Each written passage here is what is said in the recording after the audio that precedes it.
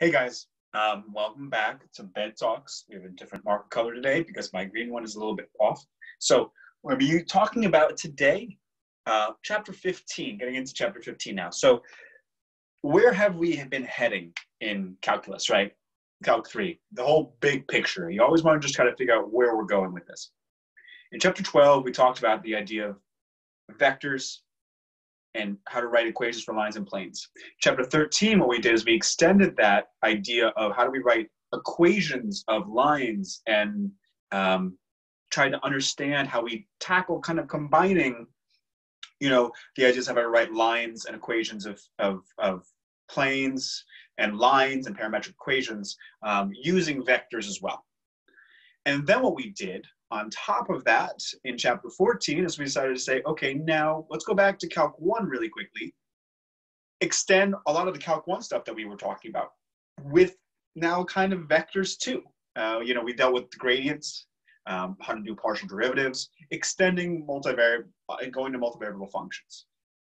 And we talked about differentiation, how tough that was in some way to think about the idea of slope.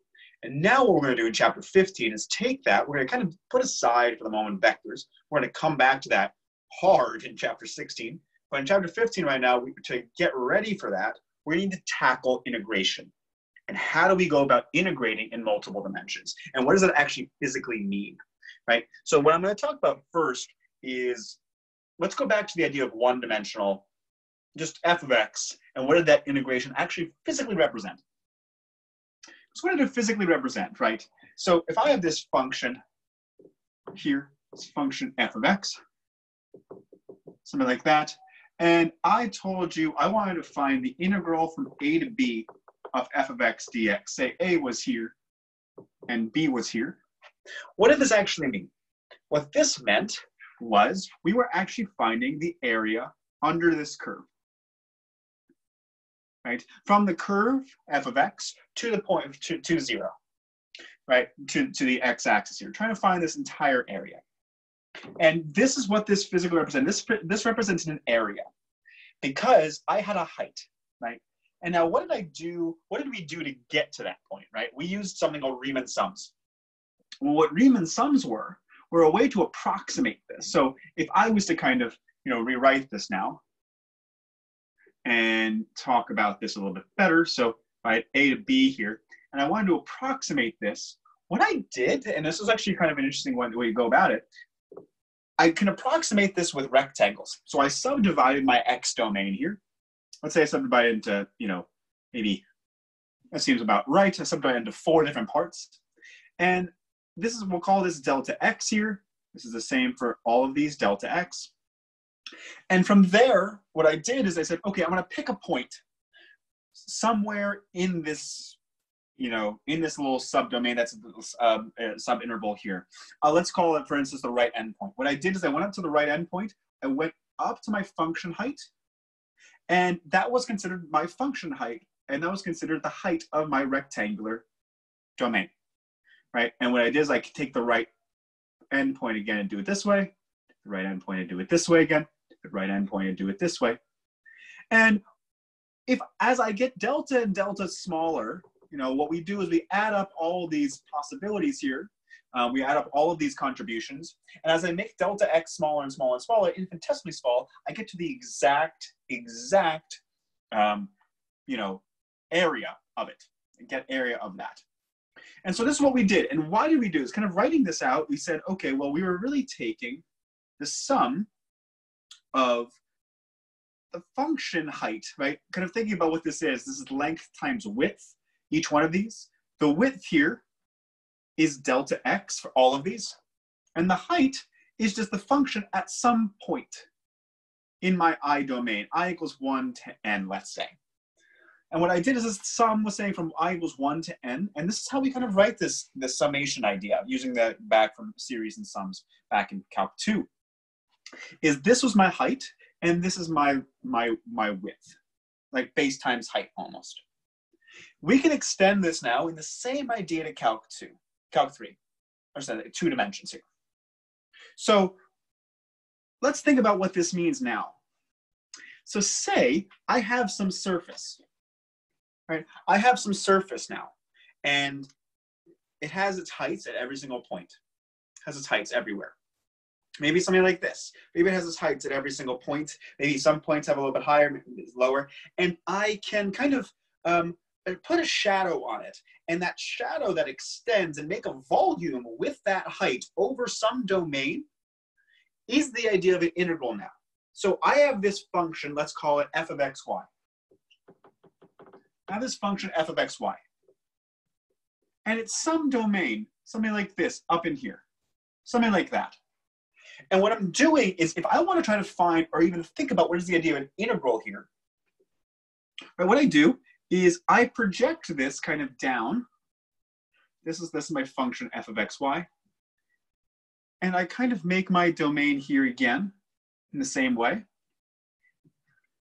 And what we kind of think about is the integral here is going to be the net volume from my function height to the x-axis, to the xy plane in this case. So an integral here represents net volume. Now, as a reminder, in the integral from f of x, right, in this guy, this could also be negative if we were below the xy plane. Right? It could be 0. It was kind of net area. In this case, it's going to be the same exact idea. The integral, we'll call it the double integral. We're going to call it this, of f of xy dA over some region D. This thing right here represents the net volume from my function height at f of xy, which gives me a z coordinate for everything, all the way to my xy plane, is how much volume is in there. Now, it can be negative, as a reminder. So this could be a negative value, and that's absolutely okay. Just be aware of that. It can be. So now, how do we go about approximating this? You can kind of think about, in the same exact way again, let's take a really, really easy thing. Let's assume that this is a rectangular domain. Rectangular domain. This is kind of what we start off with here. What we could do in the same way is we could subdivide the x-axis and the y-axis now. And we could form, I'll draw out a better picture in a little bit. We kind of form these little areas down here, right? Each one of these is its own little area. And again, what I could do in each one of these subdivided parts now, I could find a rectangular prism that approximates that little portion right above that subdivision. And by doing this over and over again, right, and finding all of these rectangular prisms in all of these, what I could do is then start to approximate the actual volume of this. And that's called a double Riemann sum. So let me be more specific here, and we'll do an example of how to do kind of a Riemann sum, and then we'll get to how do we integrate in just a general rectangle. So say I have a function f of xy. Okay? I have some function f of xy here. And I want to compute the integral of this. I want to compute the net volume over some region. Let's call it from A. We'll call it from A to B. And we'll call the y from C to D. So this is a rectangle. So let me draw out what this rectangle is. Let's call this A. Let's call this B. Let's call this C. Let's call this D. This could be anywhere in my domain. I'm just doing it in the the xy plane. And sorry, I'm doing it in the first quadrant here, just to make it a little bit easier just to draw out. I'm not the most talented artist, unfortunately. Now, what do we do here? In the same way as we did back in the one-dimensional case, we subdivide our domain. I'm going to subdivide the A to B in M subdivisions, okay? So we'll call it this way. So boom, boom, boom, boom, boom, kind of like that, right? I'm also going to subdivide the C and D domain. We'll call it N subdivisions. Boom, boom, boom. I'm going to do N subdivisions here and M subdivisions here. In this case, I have 1, 2, 3, 4, 5, 6, 7. 1, 2, 3, 4, maybe in this case. And what I can do is I can start to draw how this got subdivided now. I'm basically a landlord, and I'm telling everybody where they can live.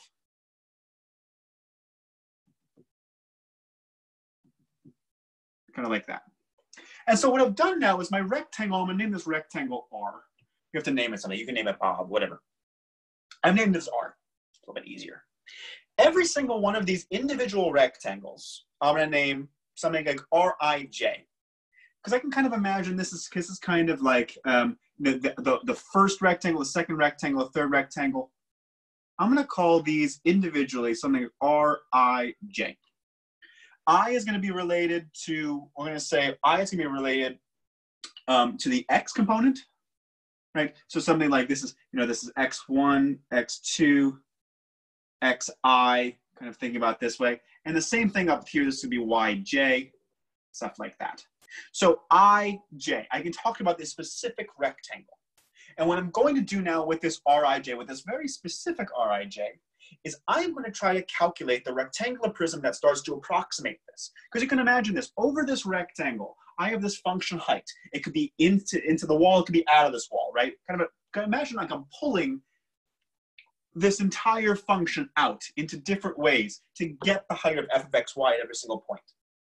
I have now constructed this mesh here, as we sometimes call it in math. We call this mesh, because it looks like a mesh. What I'm now going to do is think about, well, what's the area of all this? Right? Every single one of these has a change in area, right? The change in area here is really this delta x, right, and this delta y. We can kind of think about it. Just delta x times delta y. Right? It's just this delta x times delta y. All of these areas individually are delta x times delta y. Let's assume that's kind of a regular domain like that. Now, how do I come up with a rectangular prism? We know it's length times width times height, right? Kind of thinking about it that way. I have my length times width. This is my length times width. Delta x times delta y. This is my length times width. Now I need the height. What is the height? Well, what I need to do is I need to pick a value inside of here in every single one of these.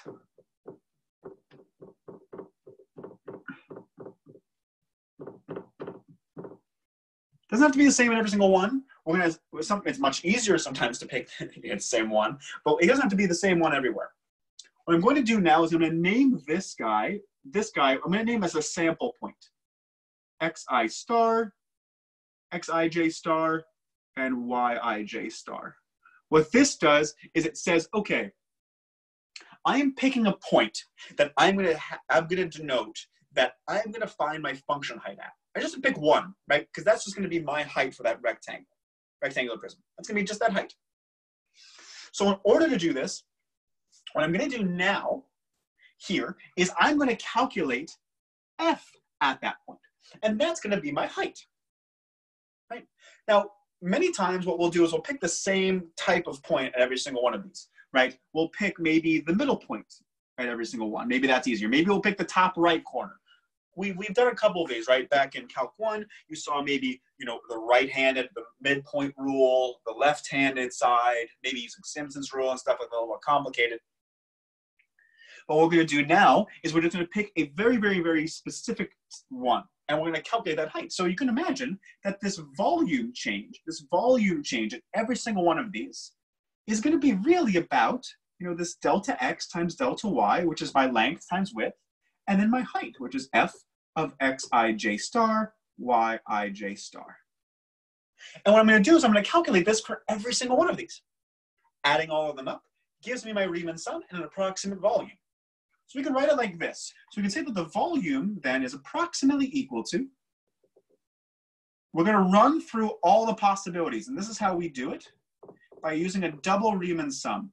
What a double Riemann sum says is, okay, I'm going to run from all my possibilities from I equals 1 all the way down to I equals m, right? All these different points in here. All these different points. I'm going to pick every single point out using all these i's and j's. I'm going to go in this column, I'm going to then go in this column, then go in this column, and go in this column, and go through that process. I'm going to then calculate delta A, every single point. This is going to be the same for all of our cases, which is good. And then I'm going to pick my sample point,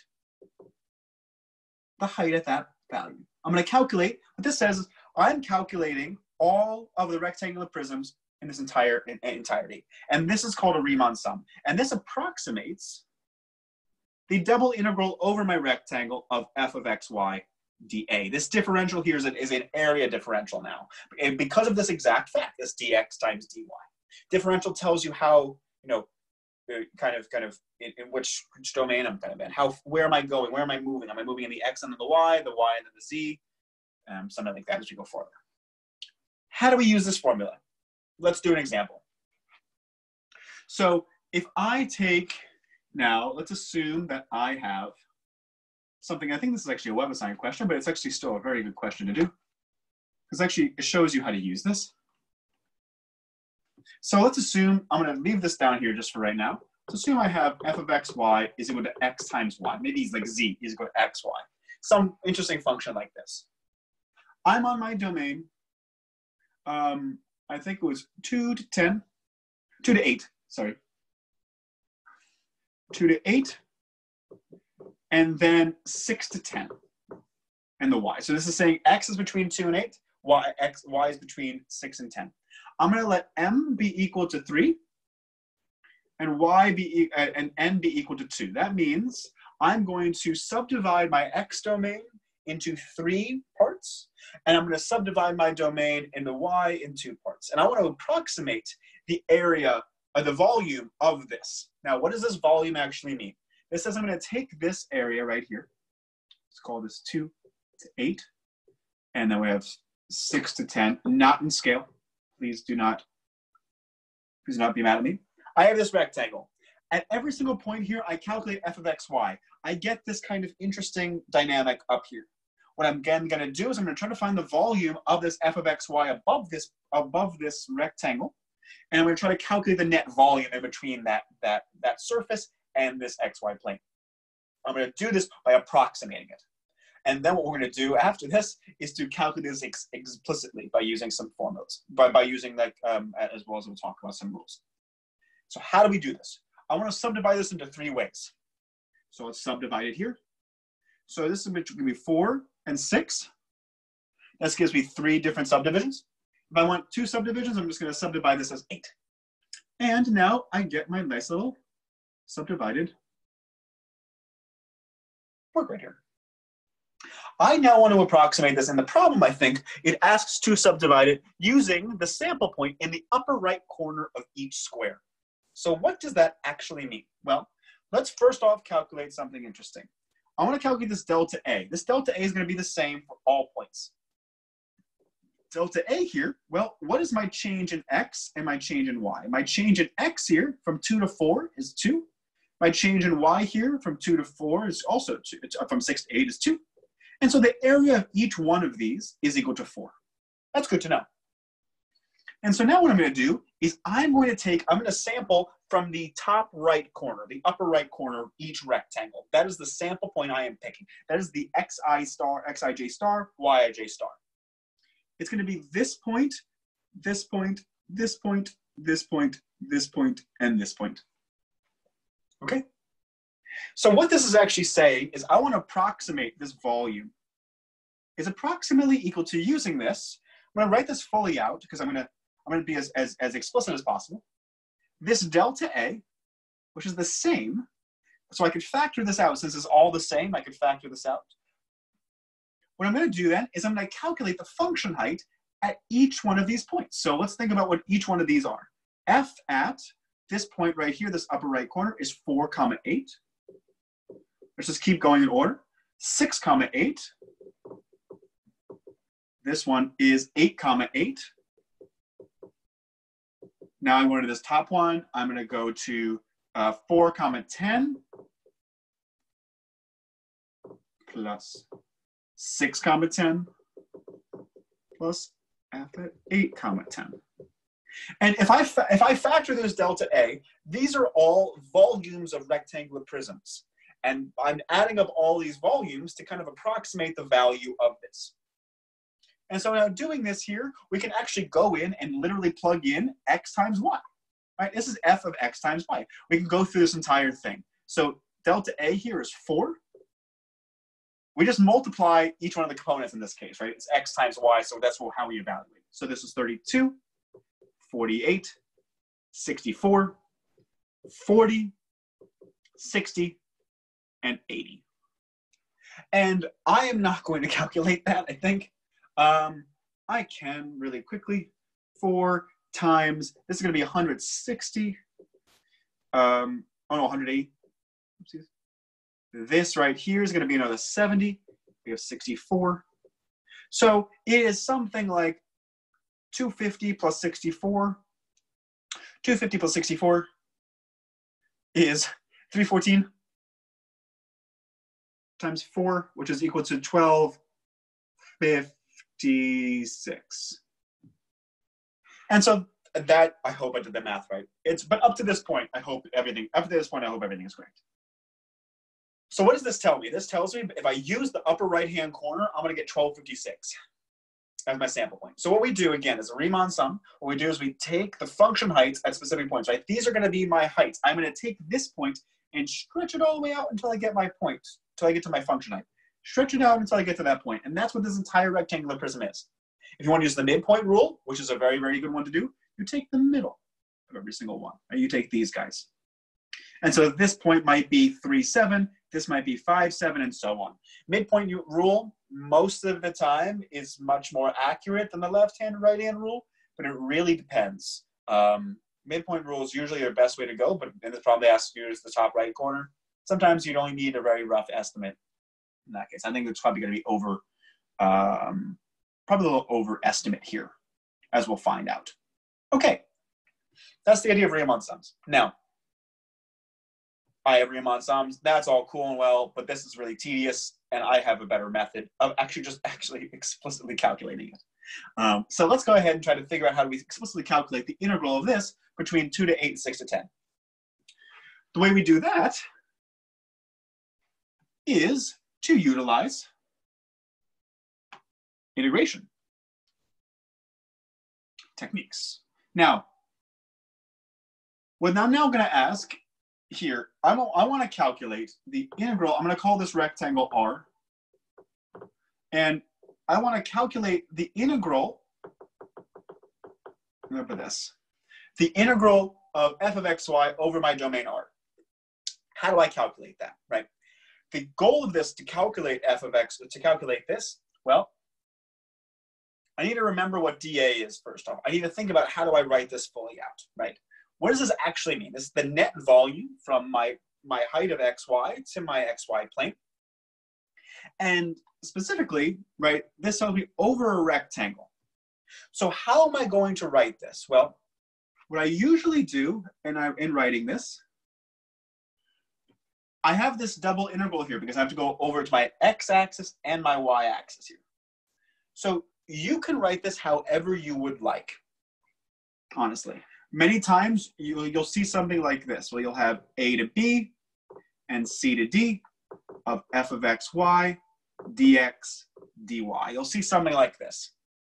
Now, how you go about integrating something like this? In this case, what we'll do is we'll integrate with respect to x first and then with y. Let's just say that. Okay? So I'm going to integrate this x times y.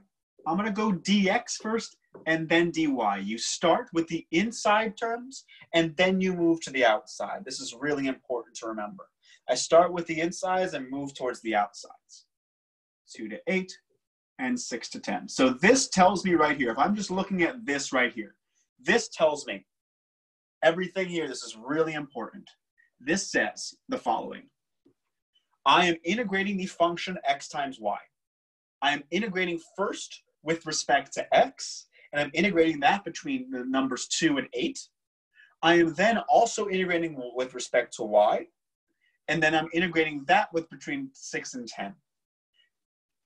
Many times you are not allowed to flip these. In this case, I'm going to do x first because it's on the inside. Whichever one's on the inside first, you do. Then you move towards the outside. So now how do I actually go about integrating this? Well, let's think about it this way. How did I differentiate with respect to x? The degree I let y be a constant, right? I let y be a constant, and I just integrated x as I would. This is the same exact way because, again, I'm holding y to be a constant, which is nice. So what I'm going to do is I'm going to take x. I'm going to integrate this as I would if y was a constant. Okay? So let's integrate this with respect to x if y was a constant. So imagine if I just had something like the integral of 2 times x. How would I integrate that? Oh, let's even do something a little bit better. Let's do 4 times x. If I was to integrate 4x here, right, the integral of this is just 2x squared. Right? So if I'm integrating x times y is a constant. And so what you can do is I can just integrate this with respect to x. I would get x squared over 2 times y. Y just stays there. So this becomes the integral from now 6 to 10 of x squared over 2 times y. We just integrated x, we left y be a constant. Now what we do, we're going to evaluate this at x is equal to 2 to x is equal to 8. dy. dy is still out there. We need to evaluate this first, however. So let's go ahead and do that. I'm now going to plug in 8 to this. I'm going to plug in 2. Y can get pulled out because that's a constant. So this just becomes then 8 here, which is going to be 8 squared over 2, which is 32. Subtracted from 2 squared over 2, which is just 2 dy. So this now is 6 to 10, 30y dy. And now I'm left to this point. It's just a function of y, and I can integrate it just as I want to. The integral of 30y, in this case, is just 15y squared. And this is evaluated now between 6 to 10. And we would get that this is 15, 100 minus 36, which is equal to 15 times 64. And is this a nice number? This is 960. Yes, 960. And that is our answer. So what did we do? Just out of curiosity, just to show you, what did we do? This said right here, okay, I'm going to integrate with respect to x first because it's on the inside, and then I'm going to integrate with respect to y. This is going to come in so much importance going down the line. So please make sure you get that point. This means the inside means, you do this one first, then you do this one second. This one corresponds to this x. This one corresponds to this y. You can just go backwards too. It's a pretty important thing to do that. And what we do is if I'm integrating with respect to x, I let y be a constant. Same exact thing as differentiation.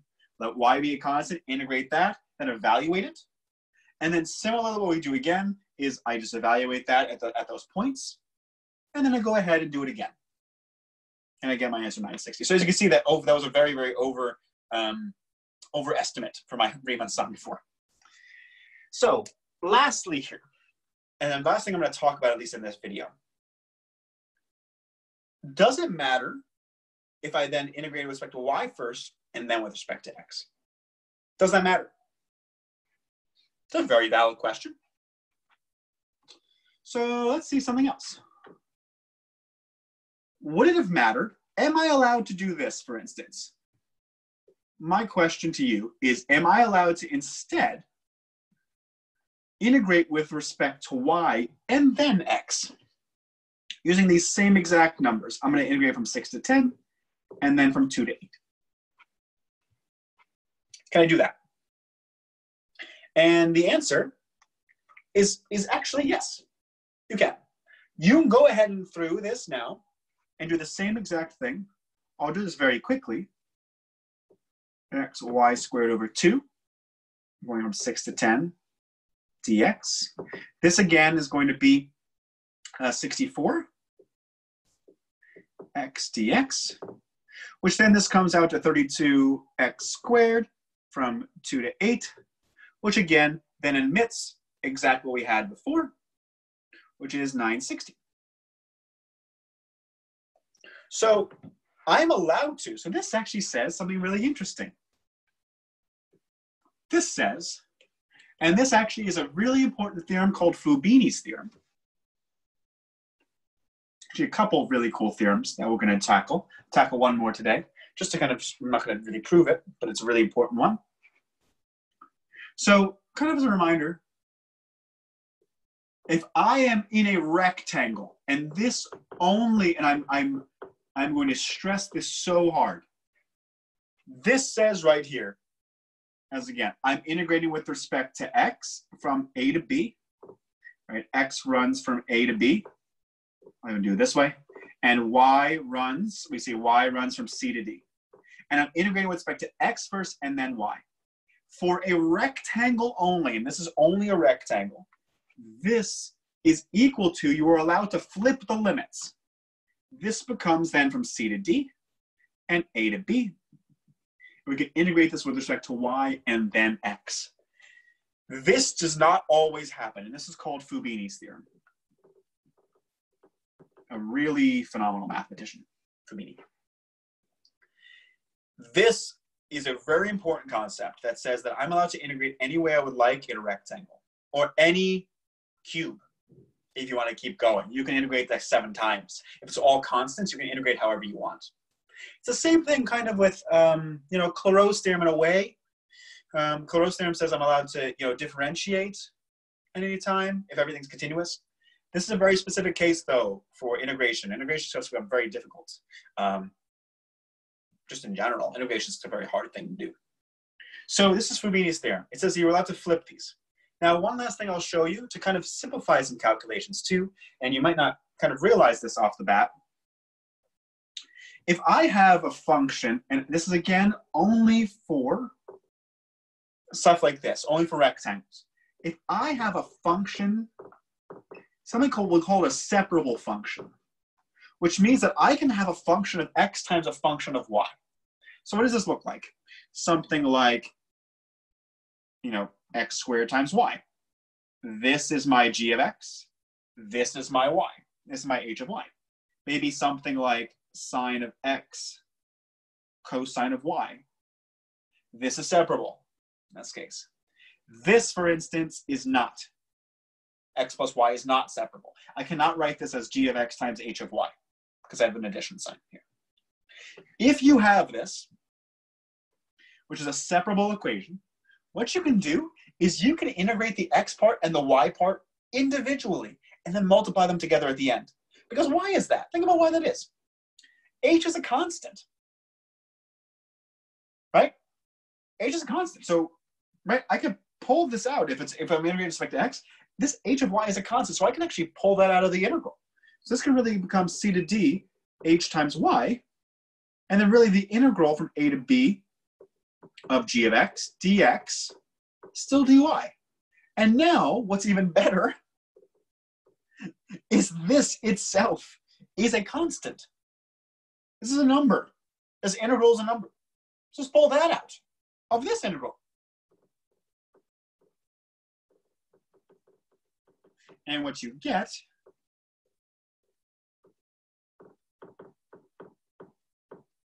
is this fun thing here. What you can do is a separable equation. You are allowed to individually calculate the integral with respect to x and the integral with respect to y by itself, and then multiply them together at the end. Again, this only happens with rectangles. Once we start getting to the general regions of integration, this starts to become a little bit tricky. Okay? Now, again, I want you to think about this f here, and this f in an integral. It is the net volume. This entire integral is the net volume below. It's the net volume between the f of xy and the xy plane. Again, this could be negative, this could be positive, it could be 0. As many times as it can be 0. If you're ever asked to calculate this f of xy, maybe, and think about the volume, you want to think about the heights, right? What's the highest point? What's the lowest point? And subtract them. In that case, if you have two functions, maybe it's bounded above by something, bounded below by something else, subtract them. That would be your function height. Stuff like this will help you integrate these faster. So I hope this shows you some really interesting things. Integration will become a lot more intricate as we get into there. And even just a slight thing of just a really simple region that's not even rectangular, it doesn't cause us a lot of issues, but it still is going to be a little bit tougher to integrate here because we don't have nice constants anymore. So with that in mind, if you have any questions, let me know. I hope this was informational and all that. And yeah, I hope you have a great weekend. It's actually Thursday. Yeah, it's Thursday, but have a good weekend regardless. It's beautiful out last couple of days, so I hope you get out and hope everybody's staying safe and sound. And yeah, maybe next time I'll have different colors. I think I'm going to try to have different colored pens. We'll see what happens. All right. Have a good one, and I'll talk to you soon.